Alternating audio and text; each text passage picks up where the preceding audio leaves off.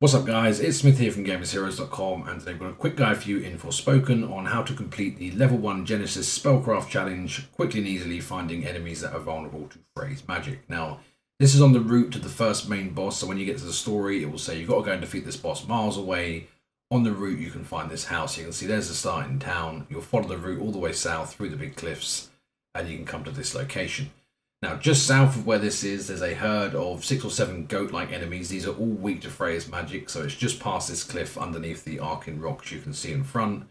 All you have to do is group them up, use the Genesis ability, and it will take them down. I do suggest, if you can, upgrade the Genesis ability first before you try and do the level 1 Spellcraft challenge, only because at that point you can hold the 2 buttons and it keeps dishing out damage, so you have to get the killing blow.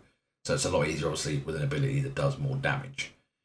So once you've done that, you'll get 6 or 7 on your list. Then all you have to do is fast travel back to this location here, and then fast travel back to the house, and that will respawn all of the goats. You can do it again. There are some zombies nearby to help you get your special up. That's obviously the longest thing about this, is getting your special meter up. But you can just continue doing story stuff, and then when your special's up, run back here and get it done real quick. So guys, nice and quick, nice and easy. Get what you can get back to the game. If we helped you out today, do like and subscribe. I do appreciate it, and I'll see you in the next one. Take care now.